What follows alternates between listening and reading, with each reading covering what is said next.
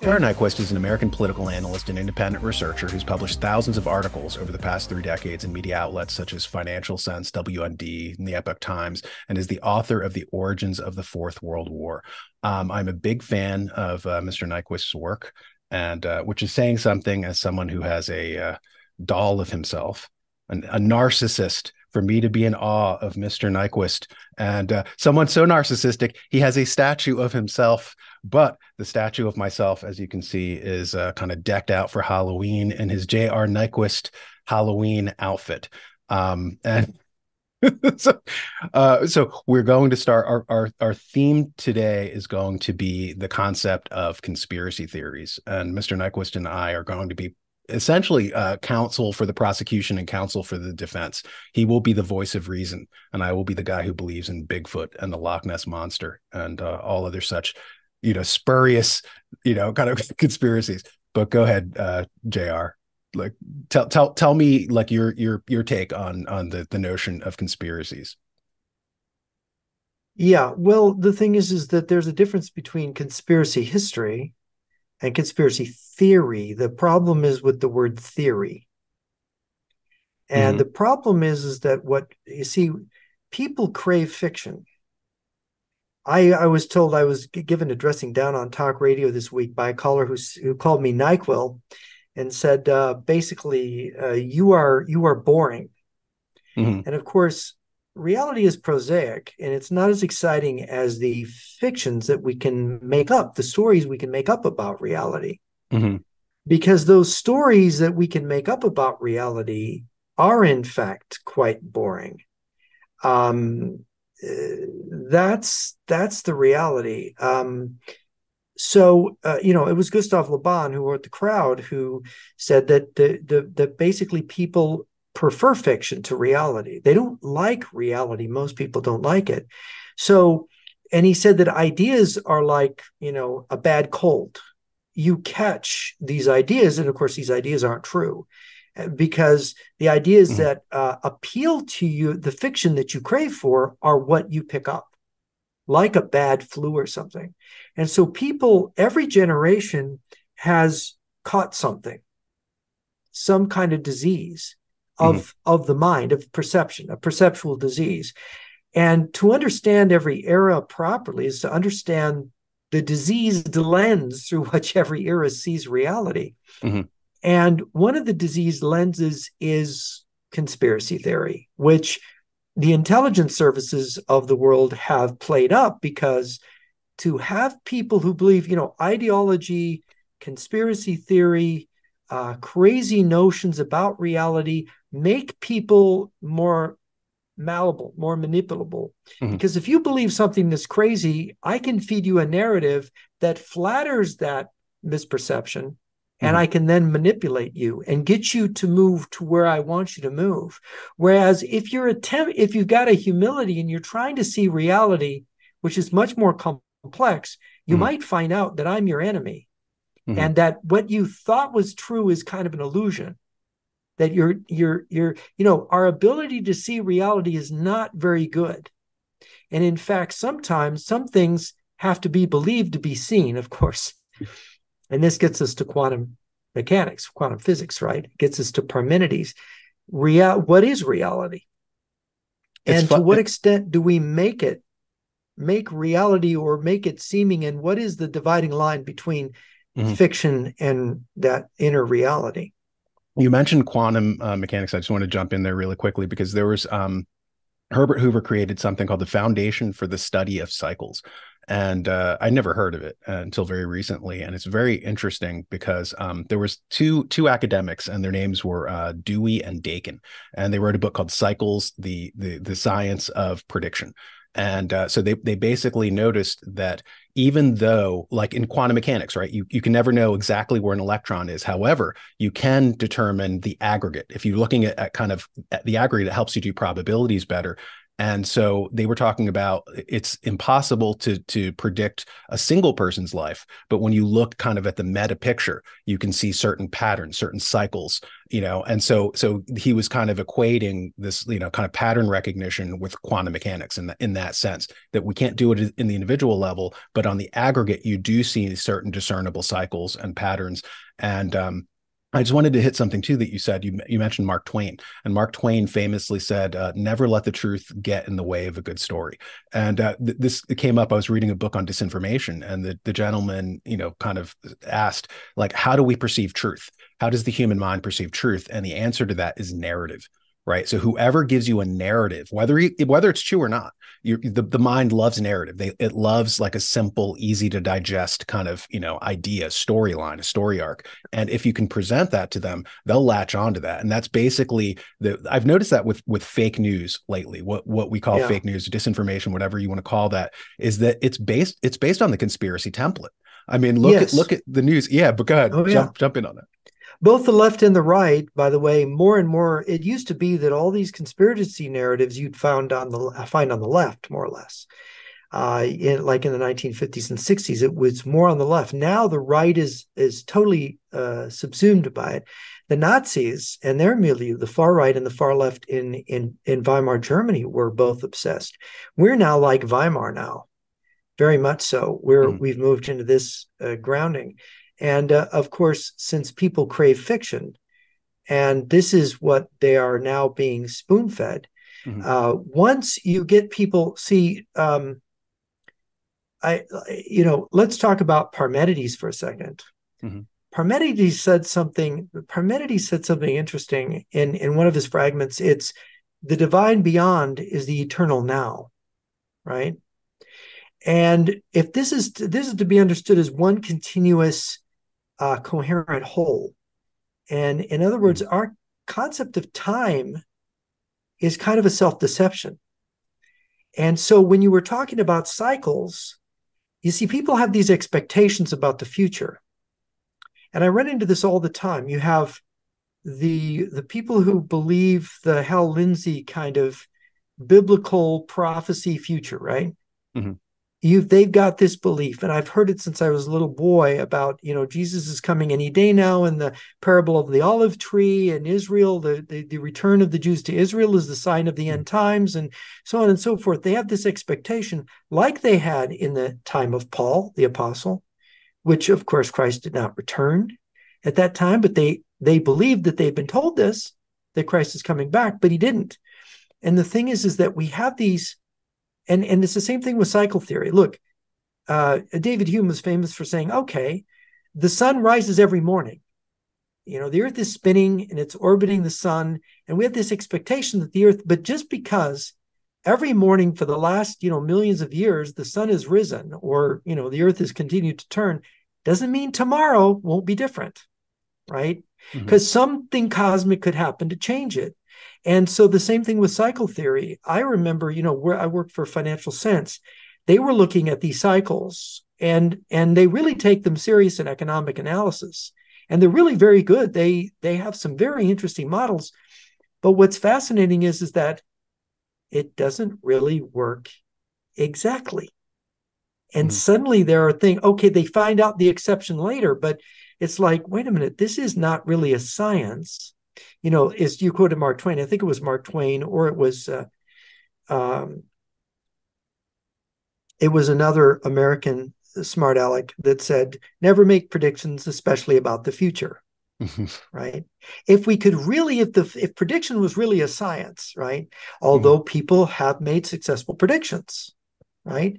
There have been some amazing predictions, both in the paranormal sense of people who shouldn't have known, had any way of knowing certain things were going to happen, to scientists or intelligence analysts or strategists who are saying the enemy's going to do this. This is what they're planning. This is how it's going to work out. So there's good analysis. It's rare, and there's also fake psychics, fake prophets, Mhm. and there's the rare real one. Well, So what it's you go yeah, ahead, finish. Go ahead. yeah. So this is the problem is that you have all these people who have their favorite Mhm. seer or their favorite analyst. And they all have these expectations. But you see, why do they actually favor one over another? Mm-hmm. It's because they crave a certain kind of story that leads them again and again to false expectations about the future. And this is why people are fooled again and again. Look at the intelligence failure in Israel over the Hamas attack.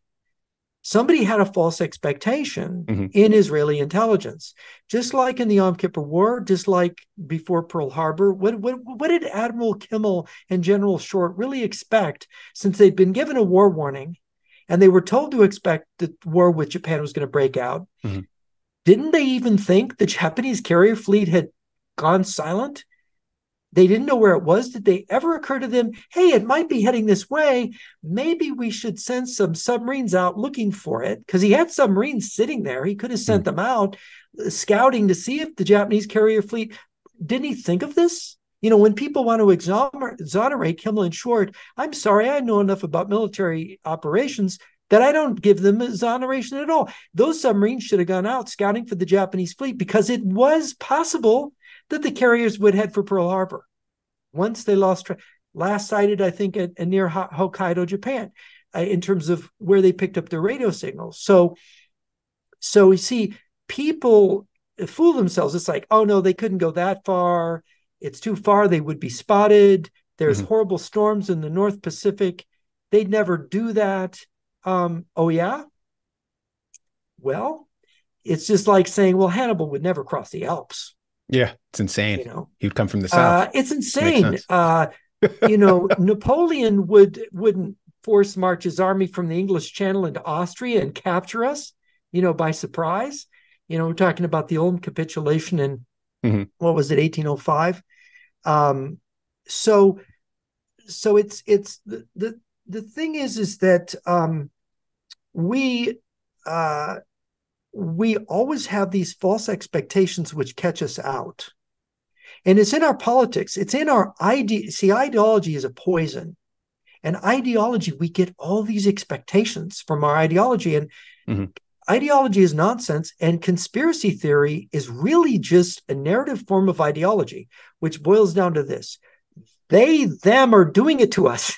Did that. The evil rich people, the evil aristocrats, the evil Catholic Church, or the Uh-huh.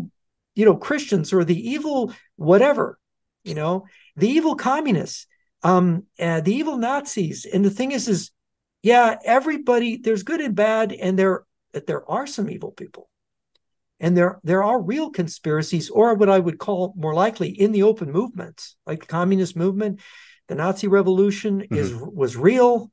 They did all these bad things, and it's amazing how people fooled themselves. Oh, Hitler is a guy we can do business with.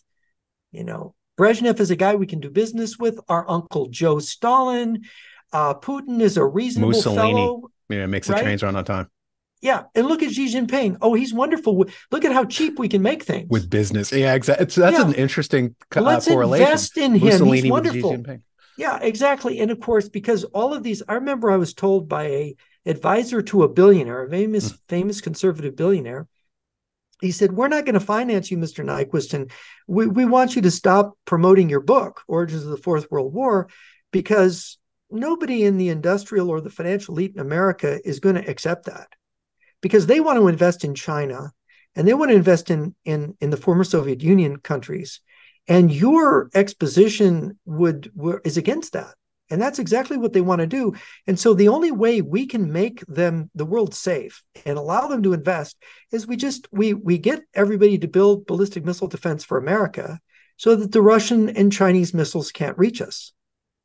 And I almost couldn't believe my ears that this man was that naive, Mm-hmm.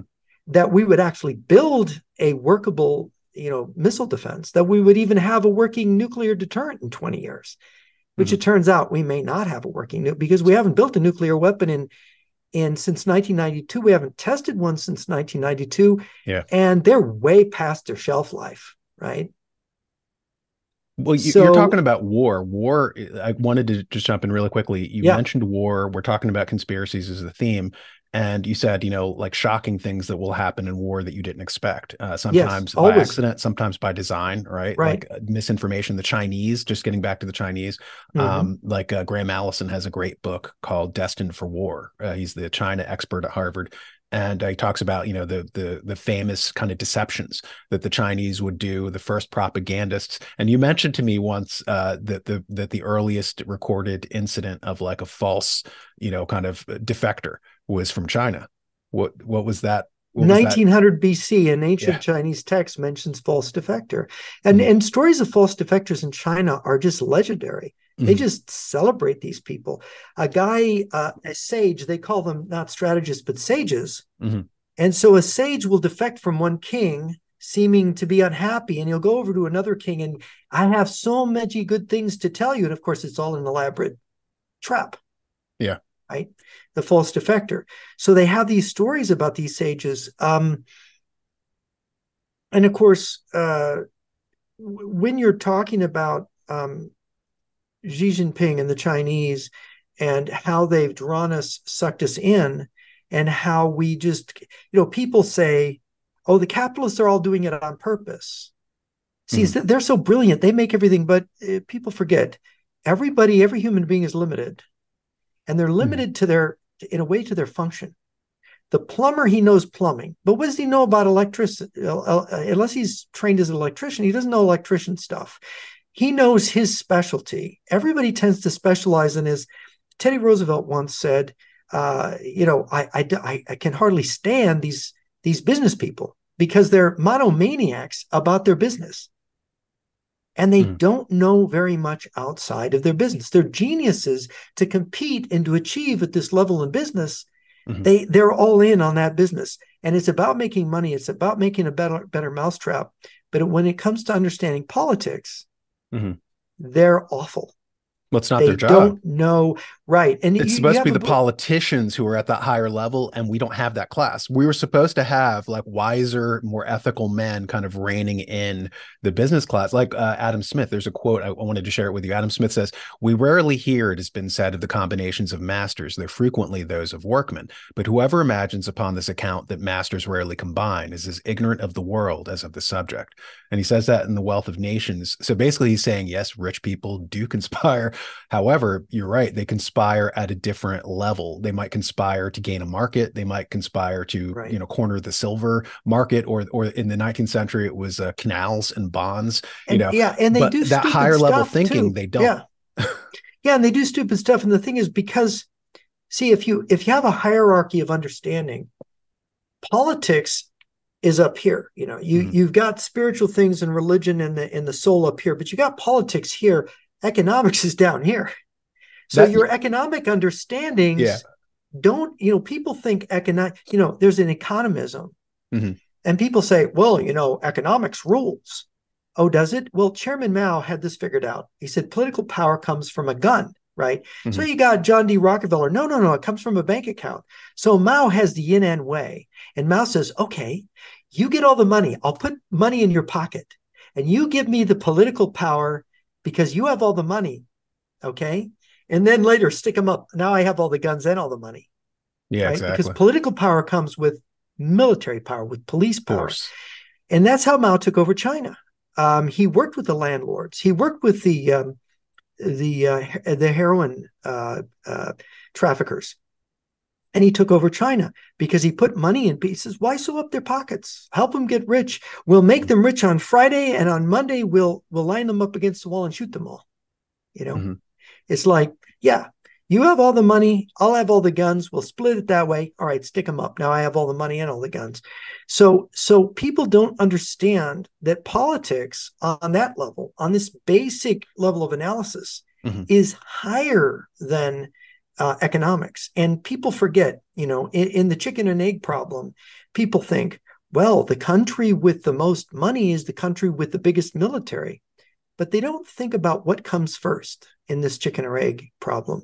Do the men with arms, with weapons, come before the men with money? Actually, they do. You look at the fall of the Roman Empire in the Dark Ages. Who emerges out? Not money people. Guys on horseback with swords and armor riding, heavy cavalry riding down their enemy, protecting the neighborhood. And by protecting the neighborhood, they then created the environment in which towns could form and the urban bourgeoisie could start to build, to rebuild from the destruction, the total destruction of the economies. I mean, when the Roman Empire fell, the city of Rome went from a city of 900,000 people to a city of 30,000 people in the lifetime of one person, where sheep were grazing in the forum. Mm-hmm. So you had the de-urbanization. It was almost like somebody set off hydrogen bombs in all the cities of the Western Roman Empire. And of course, it was just barbarian invasions. People don't understand how delicate the economic system is once you throw the monkey wrench of the guys with weapons in there. In this case, the Germanic barbarians that came flooding in, the Vandals, we get the word vandalism, coming in through Gaul and Spain and then invading North Africa, just wiping out and plundering everything in their path. Andalusia in Spain was Vandalusia. It was named after the Vandals who went into southern Spain and then into North Africa, taking over. And they left their DNA behind as they went. So you see, so what we have misunderstood history. And I'll give one more analysis from this. If you go to ancient history, you would say, did the commercial powers, the ones with all the cash, did they win the wars in the ancient world? So let's go to the war between poor Greece and Persia. Persia was enormously rich. They controlled the Nile. They controlled Egypt. The Persian king was the king of kings, had these enormous hordes. The Persian kings tried to invade Greece twice, and they failed dramatically twice. The little Athenians, in one instance, and the little Spartans, the 300, right, stopped the Persian invasion, basically, essentially. And then the Greeks invaded under Alexander the Great. The Macedonians, who were like the country hicks of the Greek world, went and overwhelmed the Persian Empire with Alexander's tiny little army, defeated one Persian horde after another, and all these battles, and made the Greek East. And so that was one example, but think again, the Peloponnesian War. That was the mercantile empire of Athens against Sparta that used bronze as money. They didn't even use gold and silver they coins. were very socialistic too. They were Spartan, right? Yeah. And who won the Peloponnesian War? Decades of this contest between, these poor folks in the heart of Greece, and the Peloponnesians and the Athenians with their island empire and their vast commerce and their huge fleet. The Athenians lost. They lost the war. Yeah, they were comparable to the Democrats today. They were the liberals, democracy. The Spartans were comparable to the conservatives. of that fatal variety, that dream of democracy. And then you have the Romans and the Carthaginians. Well, look at how rich the Carthaginians were. They were the master traders of their, of the 3rd century BC. And yet the Romans, who were just farmers with their Italian farmer allies, when they first went to war with the Carthaginians, they didn't have a navy. They didn't have any triremes. They couldn't build a quinquireme, right? But a Carthaginian vessel wrecked on their coast in a storm, and they copied it and they started building their own. And they defeated by just the integrity and the honesty and the republican virtue of the ancient Romans, their ancient Roman Republic. They defeated Carthage with all their money bags. Yeah. Right. So we think, people have made the thing that we're Carthage. And, it's Alexander Dugin, the Russian propagandist, calls himself a philosopher. He is, Carthage must be destroyed. He means America must be destroyed, because America's Carthage. Cato, because he sees Russia as Rome, the third Rome, right? And the West is Carthage. America's Carthage. And that analogy is what they're going by now. It doesn't matter they're poor. They don't have the same technology. And so you see, it simply is not the case that we always believe the rich country is going to always win. Because with the British Empire was very successful. But the British Empire, and of course the American Empire in a way, the American Republic, Mm-hmm. have kind of the history under those two formations has read differently than it read heretofore. We were able to we had sort of a combination. We had this power, but we also had this Republican virtue. And we had a mixed system that Polybius said was the key to the success of the Roman Republic. The British had mixed monarchy, which was modeled on that old Roman virtue. Yeah. And we had our republic, which was modeled on the mixed, checks and balances system. And so we had the best of both worlds. We had a bit of Rome and we had a bit of Athens. We had a bit of Rome and we had a bit of Carthage. But now that we've reached this degenerative stage in our, you could call it plutocracy, where our aristocracy, where our system of checks and balances is breaking down. Now we're in this stage where suddenly we are Carthage. And we do have this problem because if we lose our money, we no longer have that Republican The virtue. other virtues, to protect. Yes. I wanted to make a point really quickly. You mentioned kind of like how everybody thinks like materialists, right? We're in our materialist age. And so we think, oh, money, money, money. It's the economy, stupid. They'll money. Everything comes back to money. Running the country as a business rather than as our home. James Carville, I think that the economy stupid made that phrase. But if you look at in the Republic, Plato talks about, the taxonomy of a society, and he breaks it down into three parts. And at the top is the gold class, then the silver class, then, kind of the bronze class, iron class. And the top is comparable to truth-based people, which are the thinkers, the philosophers. In the center, that is honor-based people, the silver class, and these are the soldiers, the police, people who crave honor. And at the bottom are the people. He correlates it to the appetitive part of the soul, which is the craftsmen, the tradesmen, the farmers, the people who feed bottom? you your physical needs. And so basically, the economists are the lowest level of anybody, like anybody who predicates that. And so now we're running our society along the lines of the lowest common denominator rather than any spiritual aspirations or rather than any truth aspirations. We've inverted. Look, it was Julius Evola. I'm not going to steal his idea, but one of his most ingenious analysis, which I find to be true and quite profound, is one of the things modernity has done is there's an inversion of everything.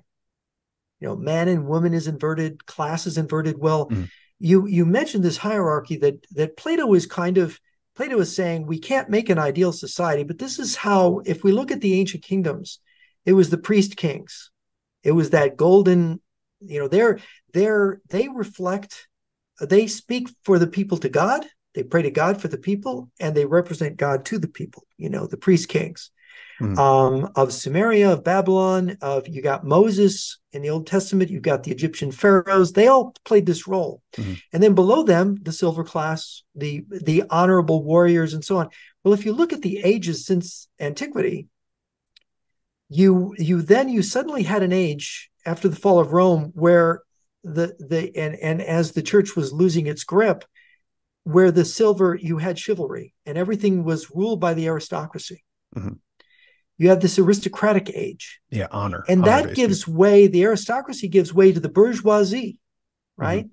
And this almost, you can see, it's almost stolen by Marx.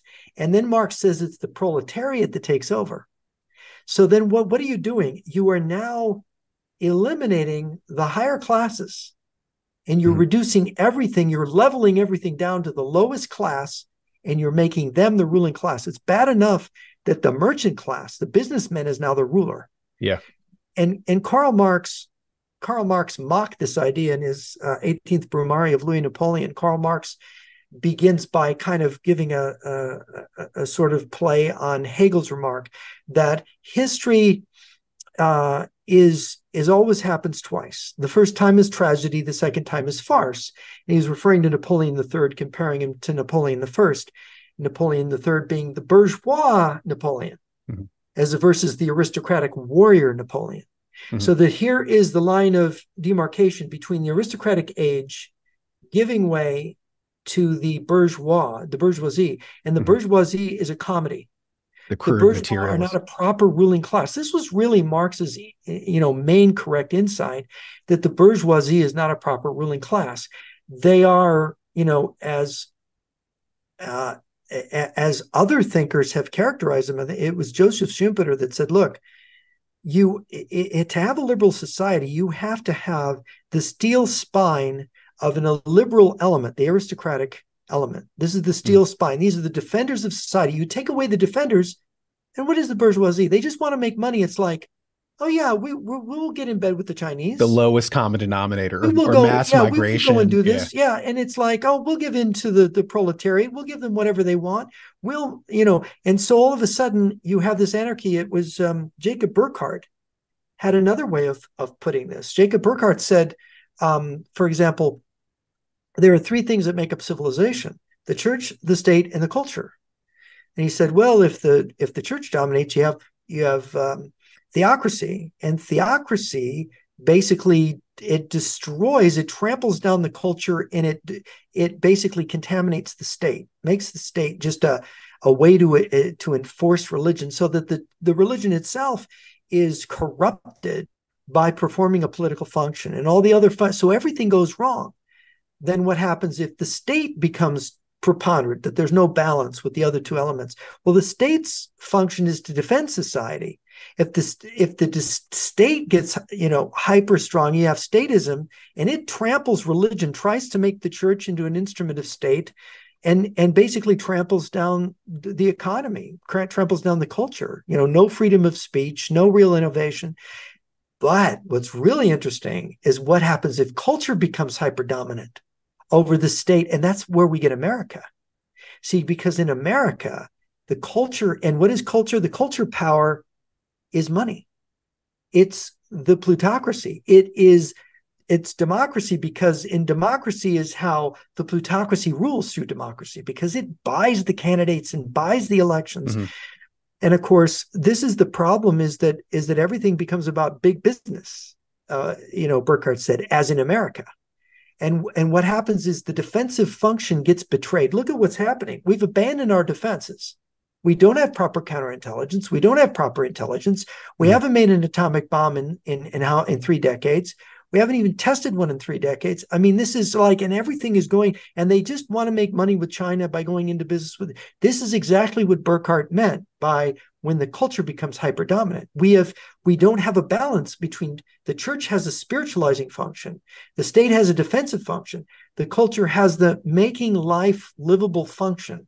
And you need a balance. You can't have one of them just pushing the other two aside or trampling them down. Well, I'm gonna jump in here just really quick. You mentioned Marx before, and Marx in Das Kapital, he had a good insight that I thought was interesting. He said that, and I never thought about it in this way, that money is a social medium, right? Money is probably the oldest social medium. So when we talk about social media, we think of Twitter, we think of Facebook. And so if you look at money outside of the context of society loses all meaning. If you're on a desert island, you want water, you want food, you want coconuts. A dollar bill of fiat currency is not going to really do much for you other than toilet paper. It only has value in the sense of a social kind of thing. And so to look, I was noticing Twitter is what we would call social media. And Elon Musk is thinking of kind of using it as like a payment platform, like digital currencies and stuff. So it's interesting. He's doing what we think of as social media with money, which is social media, and he's kind of using both in a very interesting way. But when I was preparing for this interview, I mean, within minutes of talking to you, I was listening to this audiobook of a marketer, and he was talking about how do you get memes to proliferate your content? How do you get your content to proliferate? And he used a very interesting phrase. He said, I'm going to read my notes here. He said, memes shared at a high velocity.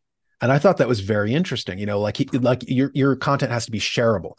And so to talk about memes, let's think in terms of propaganda, shared at a high velocity, like currency. right? Money Yeah. is currency, memes are currency, like ideas. And it gets back to this thing of like, what is fake news? It is a meme that is to be shared at a high velocity. And it's basically the current of the currency of this society. And just really quickly, Edward Bernays says that in Crystallizing Public Opinion in 1926, I believe it was. He said, we're living in a new form of government, a new one outside of the classical ones described by Aristotle, like, monarchy, aristocracy, republic, etc. He said, we're living in a new model whereby propaganda is ruling the society. And the oligarchy has never been as safe because the people are so divided, like they weren't in the Middle Ages. In the Middle Yeah. Ages, the peasant could look, see who was ruling. Oh, the king is ruling. Look at that big castle. The guy who's in that castle is ruling. They don't know who's ruling the society. They have no idea who's in charge. Everything is chaotic and by design. And he said that. He said in the book that the oligarchy has never been as safe as they are now because the society is so fractured, disparate, and you can use propaganda to manipulate the society. And and like it gets back to what we said earlier on about all this fake news is based on the conspiracy template, propaganda at a high velocity. Does it trade? And one of the things I just wanted to get in really quickly was that like why does propaganda take the form, or conspiracy, right? Why does it take the form of salacious gossip? And it gets back to what Plato was talking about through the voice of Socrates. He says that the highest level man speaks in terms of ideas, that the mid-level guy speaks in terms of events, and the lowest level person speaks in terms of gossip of other people. He talks about other people. So they form the propaganda to not be about large things or ideas, systems. It'll be like 9/11 is Osama bin Laden, this evil guy for no reason. There's no systems theory, no wider trends. Just this one bad guy just did evil for no reason because he's evil. Or Trump, orange man bad. Like they never discussed ideas. It was always these personal attacks, salacious attacks. It would never be about trade policy or any of the things that they were actually angry about. It was a P dossier. It was always aimed at this low. Why? Because they need to target it to have. They want the memes to have the greatest possible velocity, and that means targeting it toward the lowest common denominator. And that's what those narratives. That's why they always take that particular form. Well, this goes back to the fact that we are against aristocracy. We're against rule by the best people. Mm-hmm. And we are for the masses. So everything is about influencing the masses. Because if you have the masses on your side, and Mao said this, Lenin said this, if you have the masses on your side, you win automatically, right? Mm-hmm. Now, that was never true in the ancient world. That was never really true because it was the masses would win occasionally, but Athens was the democracy and it lost. It was a failure. What ultimately won in the end was, well, the Roman mixed government. They took over everything, where they had the balance between the Senate and the people of Rome, right? Where they had a veto power in the Senate and the popular assemblies took their votes, but it was really a guided aristocratic system, a republican system that had this tremendous virtue because of the checks and balances. And again, it's about balance. But today there's no balance. It's all you're with the masses or you're nothing. You're popular or you're nothing. And of course, this is the bottom down. This is the inversion of the lowest common denominator. The lowest man is now the model. Is now what you go to. And you see, Karl Marx, this inversion, Karl Marx in Das Kapital also said, it was all his critique of economics. So he's attacking money. Money is just a medium of exchange, really, and it's an essential one for our well-being. But Karl Marx takes it to this destructive height. So Karl Marx lampoons money in the following way. He says, well, the rich man, wealth is so distorting that the rich man, if he is weak, can be made strong. If he's ugly, his wealth makes him attractive. If he's stupid, his wealth makes him smart. You know this part of Das Kapital, right? And so, but you see, and this is true, and people reading it, oh, that's so profound. But in reality, it's the proletariat, it's the lowest common denominator making war on the second lowest. Mm-hmm. You aren't getting to, hey, what we need is aristocracy. What we need is a connection to the divine that mediates the whole. And it's purely destructive because Marx's dialectic, he takes Hegel, who says there's an abstraction, an idea, you criticize it, and you get a new idea, you get a new thing going on, and that ideas, are determine history, determine everything. But Marx, being a materialist, says, no, it's a concrete situation, and you criticize it, and then what do you do with it? You destroy it, the revolution, and then it automatically, this great thing happens, right? You get this dialectical magic that everything turns out good, right? But what you get is you get society totally leveled. You get these criminals in charge of everything, and it's a system of mass murder and mass destruction. And it's also a system where the truth is totally destroyed. There is no respect for truth. Mm-hmm. There is a crushing of everything. Well, you've murdered all the truth-based people at the top. Yeah, and you've gotten rid of all the honor-based people in the middle, the aristocracy, yes, and now it's just like the criminal you've warlords. You've lined up all the priests and the religious people and the holy people and the really sincere people, the people who have this commitment to truth. You've eliminated them first. Then you've gone after the aristocrats to wipe out anyone who has honor. And so what are you left with? You're left with the scum of the earth in charge of everything. Like, well, what else is Stalin? Who else is Lenin? They are criminals. They are misfits. I remember one former disgruntled KGB guy said that he used to talk to the librarian in the classified library in Moscow that holds 6,000 Lenin documents in secret. And it's like, what's in this thing? It's Lenin. A lot of these are letters from Lenin using profanity, saying, kill the children, murder them all, make a provocation, destroy the village. He's a homicidal maniac. And I had the former GRU defector Stanislav Lunev had been inside that library, and he told me the same thing. He said, I lost my faith in communism when I read Lenin's, I actually he looked at Lenin's letters, and he was shocked. His hero was this maniac, psychopath. Right?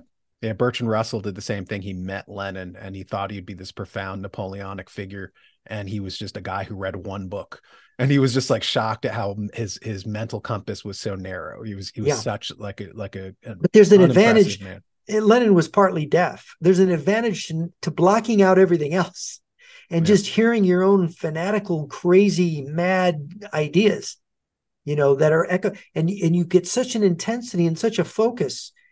And and people think, oh, Lenin was a good guy, Stalin distorted it. No, Solzhenitsyn is very clear on this. Lenin was a murdering. He'd killed about 11 million people before son Stalin of a gun. Yeah. And he just didn't live long enough to do the things. And Stalin really was carrying out Lenin's program in all respects. He really was a Leninist. And really, he was the guy that really Lenin could see in Stalin, the guy that could carry it out. And there's even these letters between Lenin and Trotsky, and Trotsky hated Stalin. And Trotsky admitted, well, they had this uprising in Tambov during the Civil War where the people they went berserk against the communists. And they said, we got to wipe these farmers out. We got to destroy them. And well, who can we send? Who can we send with Felix Dzerzhinsky, with Iron Dzerzhinsky, who could actually have the nerve to do it? What commissar could we send? And there's only Stalin. And it's Trotsky. I hate to say that, I don't get along with him, but Stalin has to be the guy because only Stalin's willing to do he's brutal, thing, right? He's the guy. He's the only bloodthirsty guy we've got who will actually do this. And Lenin said, yeah, you're right. It's got to be Koba or, which was his revolutionary name before he was Stalin. But, so we don't quite understand. And this goes back to Parmenides saying that the divine beyond is the eternal now, but so is the demonic beyond is the eternal now. There is a kind of evil which turns everything upside down on its head. You could say that there is an order in the universe, a natural order, a given order by the ultimate being, God. And here Parmenides denies that things have being. The great mind beyond, the divine eternal now, is the only real being for Parmenides. And so he's saying, and this is where the Stoics get it, right, is the idea that the only thing that is real is the thing that's eternal. The thingness of reality is an illusion. It is those deeper qualities, those inward qualities that are decisive, and that means good and evil, right? Is decisive. The order within, the order that comes from the ultimate mind, and the inversion of that ultimate mind, the attack on that ultimate mind. And so you have, this is where Eric Voegelin comes off saying that the ultimate anti-movement is Gnosticism, which says that God is the devil, right? The creator God is a demiurgos. And it's funny that the Basics of Leninism by Stalin, he starts out talking about the demiurgo, right? The demiurgos, the demiurge. And that's a very funny thing. And in fact, I saw a recent lecture on Islam say, that Islam is a Gnostic, is officially it's Gnostic, because they believe the creator God, Yahweh, of the Old Testament is really Satan in Islamic theology. Isn't that interesting?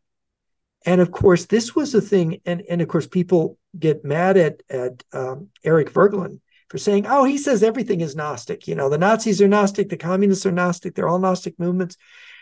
But he says, look, I would be the greatest scholar in the world if I made this discovery, but I'm pointing at these experts going back more than 100 years who made all these discoveries about the role that Gnostic ideas have played in creating these negative movements. And in fact, Carl Jung, in his book Aeon, really also he called it an Antichrist movement in history.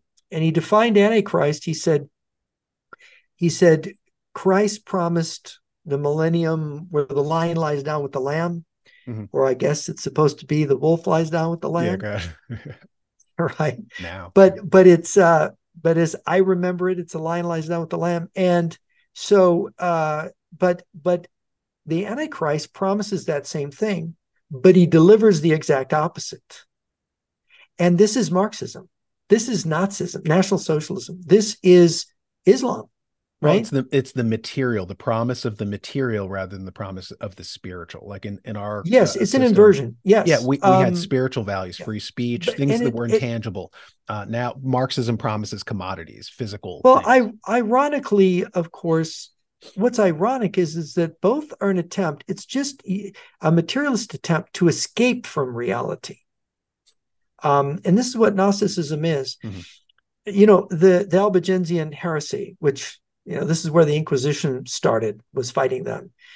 They believed that since this world was made by the devil or by an evil spirit, and we were imprisoned, our souls were imprisoned in this evil world, the thing to do was commit mass suicide and escape. Just perfect yourself, make yourself worthy, and get out. Get the heck out of this world. So what it is it's world denying in a way that Marxism is. There's a kind of inverted Puritanism in the Marxists. I call them Impuritans. Yeah, they are, but it's because they always promote vice. It's like vice. Yeah, it is. It's amazing. It's an inverted Puritanism. Yeah, but they had this too, and it's what's interesting is that they are so, again. You think about how marvelous the universe is, how marvelous this order is, and I always point to the book of Job in the Old Testament. Job, everything goes wrong for Job. And his friends say, he loses everything. He's covered in boils. He's suffering. And people tell him, just curse God and die. God did you wrong. Why are you faithful to him? Why do you why do you have faith in him? And Job just won't let go of that faith that God is good. The universe is ultimately benevolent, that any hardship we go through, our mission is to just endure. And that is the Gnostics say, no, it's a bad, this game is no fun. Let's overturn the table. Let's reject God in the universe. There's nothing to be learned from this. There's nothing positive in it. It's all evil. Let's get out. Let's destroy it. Let's break it down. Let's annihilate it. Let's criticize it, as Marx says, criticize it and have the revolution and overthrow God, overthrow the universe, reject reality, whatever that is. And Parmenides says the ultimate reality is the eternal now, the divine internal now. So reject that. But Job is clinging to it. And of course, his faith is rewarded in the end. And God doesn't explain in the book. He refuses to. Where were you when I formed the foundations of the world? You will never understand me, but you are rewarded for your faith because God is ultimately benevolent. This is the and of course it's Soren Kierkegaard in um, his book on despair. He calls it the sin of despair, right? And the sin of despair is the opposite of faith. So the sin of despair has all these aspects. He goes through all of the different aspects in the book. And this is what is at the root of Gnosticism. It's a negativity. It is a despair. Oh, I'm not God in this universe, so I don't want to play. Herbert Marcuse called critical race theory the power of negative thinking instead of the power of Yes. positive thinking. And Oh, that's yeah. exactly Well, what it is. when I was in graduate school, the thing on the lips of my Marxist colleagues was the negation of the negation. Yeah. You know, negation is the revolution. You have reality, they're going to negate reality itself, which is capitalism, Well, the system, the man, whatever. I'm gonna jump in and contradict you for just a little bit in that, Mm-hmm. because I was about to come to this point, which is we were talking about, like, we don't have the checks and balances anymore. We don't have the aristocracy, right? And so we were supposed to have this balance that kind of counter, balanced, our worst, most kind of, consumer impulses, our materialist impulses that made us little more than animals. And we have no aspirational figures. We have no heroes anymore. They've destroyed them. They're all We have rapists celebrities, and though. slave owners and bad. And yeah, and so, but I'm going to be talking later in the week with Jordan Nyland, and he's a professor. And this gets back to what you were saying earlier about, kind of, like the three-tiered thing of society, and our checks and balances. And you mentioned the king, the religious kind of king figures, pharaohs and Sargon, Sumerian, everything. So in law, the earliest form of law was basically universal law, cosmic law. How the cosmos works, we're going to take those same principles and apply them to the earth. For instance, the Indians have karma. So if you believe in karma as a cosmic law, you're likely to make an eye for an eye, tooth for a tooth, homeostasis. You're going to want balance, right? So you're going to translate. So that's the earliest form of law was cosmic law. The second version of law was essentially social order, right? Maintaining social order, maintaining caste systems. In our society, it would have been Jim Crow, that kind of stuff. The third, and this is the last version of law was protection of property and enforcement of contracts. That was the last and the latest, right? So we basically, when we started as a society, we started as cosmic law. All men are created equal, by their creator. We are endowed with certain inalienable rights by our creator. That was cosmic law, right? Got rid of that. Then we have that social order law. Oh, well, we got to get rid of social order law. We can't have vice squads. Vice is good, go to the pride parade, whatever, get rid of that. So now we come to the third version of law, the most shallow version, which is protection of property. We're not even doing that now. Oh, you want to Well, go that's rob a what Richard CVS? Weaver We're not. said. Yeah, Richard Weaver said it was the last thing we had left was property rights. And it's going because of these critical. But I wanted to why I circled back to that is what's his name? He was a sociologist, Talcott Parsons, in the 30s and 40s. He wrote Social Action Theory, and he basically talks about how capitalism is corrosive to traditionalism because capitalism is always striving after new ways to do things. So Innovation. it's Yeah. always going toward novelty, toward the new. And so we were sold this bill of goods. There was the original America First movement back in the 30s with Charles Lindbergh and stuff, Mm-hmm. and Father Coughlin. That terrified the powers that be. They almost kept us out of World War II. Have to discredit that, take that down. So they replaced the original concept of Americanism with this new concept. Oh, we're not going to do Americanism or patria, the country. No, that's too, that's racist. We're going to bring capitalism. And so you have the second fake version of conservatism that gets rid of Americanism and now capitalism. And then they'll tell you, oh, well, we'll do capitalism and I'm conservative and traditional. No, capitalism erodes traditionalism. So this fake version of like counterfeit conservatism that pushes toward us. It's the economy, stupid. You don't want to live in a home. We want a Walmart. Our country is just a Walmart. It's an economic zone. Everything is economics. Those are the fake conservatives. Those are the ones who were the first ones to get rid of those top two tiers of the society. They get Yeah. rid of God of cosmic law. They get rid of the aristocracy in the middle, the honor-based people, and now it's just ruled by the bourgeoisie or whatever you want By to call it, the money. corporate class. Yeah, Yeah. money. And so yeah, and then society And breaks the down. next phase is the mob. Hmm. And of course, one point I would make is that conspiracy theory is Hmm. just Marxism for stupid people, in the sense that the stupid people feel envy for the people that have money, and they then, since everything's going awry, it must be a conspiracy. The money people are doing it to us on purpose. When really it's the madness of clockwork. It's just how that they're imagine you have an inferior type of human, a limited type of human, the money people, which they would just be outraged for me to say that the masters of the universe on Wall Street are I know. inferior types, but they are. If you read Plato, if you read Aristotle, Census-based they're not going people. to Yeah. say these people are, it's, but they, but so you can criticize this, which Marx is doing, but the conspiracy theory is a more visceral, aimed at the lowest of the low, saying these people are trying to screw you up. These people are robbing from you.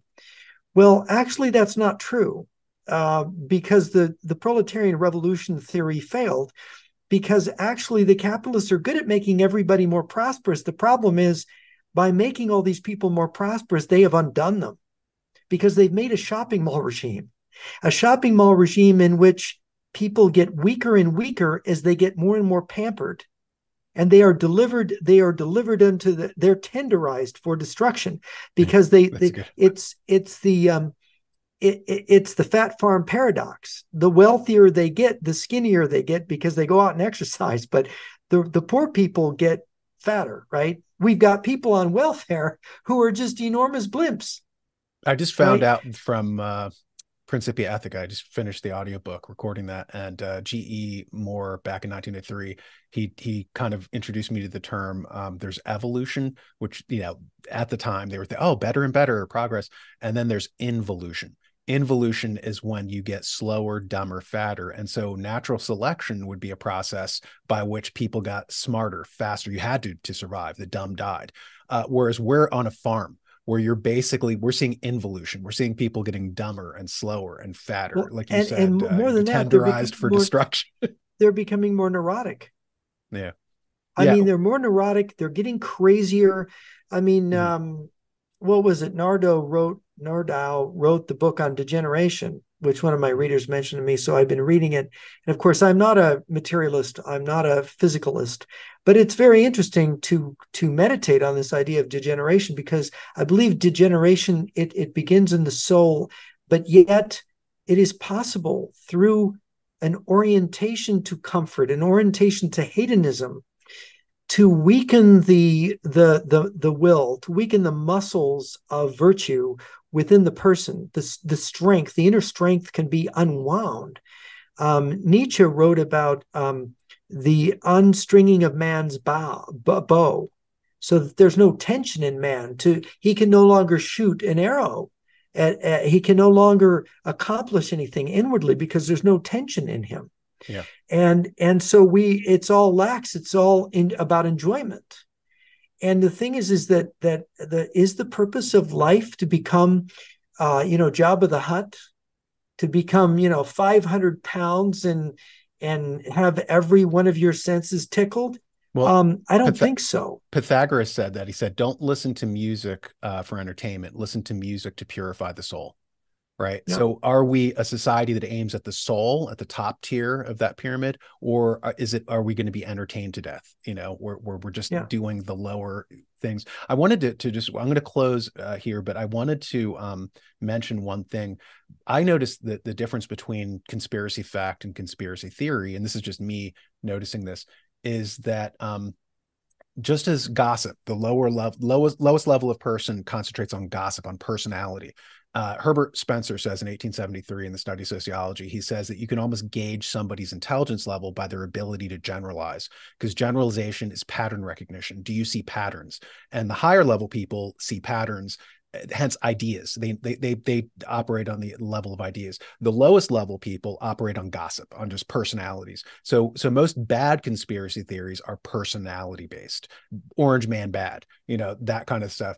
And the highest level things that are more likely to be true, that are actual conspiracies that do happen, are systems based conspiracies. Like for instance, with the rich, doing certain things. There's certain systemic things that will happen over and over again, not based on personalities, but just based, if you create a particular system, you will get a similar reaction, because systems are based on repetition. Donella Meadows says that. She says that if it does not repeat, it is not a system. So history does not repeat itself.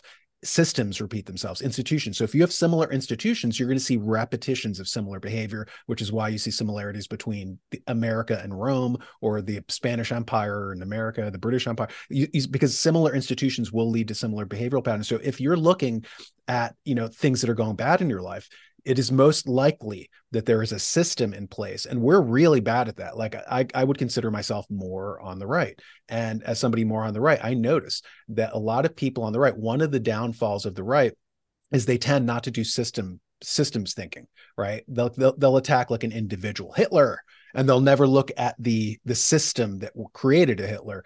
Or for instance, the left will talk, systemic racism. They're always talking about systems. The left will quietly change systems, institute new systems, through civil rights acts and stuff. They will actually do this kind of stuff. The right doesn't. The right just, Trump will save us. We'll send a single individual. And Donella Meadows warns about that in Thinking in Systems. She says, don't think that you will send a single politician to Washington and it'll change everything. She said, this is not about personalities, it's about systems. If you do not change the system, you will change nothing. So this policy prescription to the right, hey, we'll send this one guy and we won't change any of the systems. Meanwhile, the left is quietly changing all the systems. That to me is very, very dangerous. Yeah, exactly. Okay, well, let's leave it there. And I want to thank J.R. Nyquist. He was the counsel for the prosecution, and I was the counsel for the defense on conspiracy theories. And I want to thank him for his great insights. And I will catch you next time, and come back anytime, J.R. Nyquist. jrnyquist.blog. Visit my site. There you go. I forgot to ask jrnyquist.blog. There you go. Yeah, there's a little self-serving advertisement. I'd like to take a moment to thank you for watching. If you'd like to stay updated, hit the like and subscribe buttons. But more importantly, if you don't want to see me reduced to shilling my old merch, such as the Daniel Natal in action figure, where you can see Daniel engaging in an action as he watches TV, or engaging in an action as he surfs the internet, or failed products like the Daniel Natal Pez dispenser, or the even more considered Daniel Natal urinal cake, think about supporting the show by buying one of my books. For instance, you can buy my book, Actionable Ethics. The link is in the description below.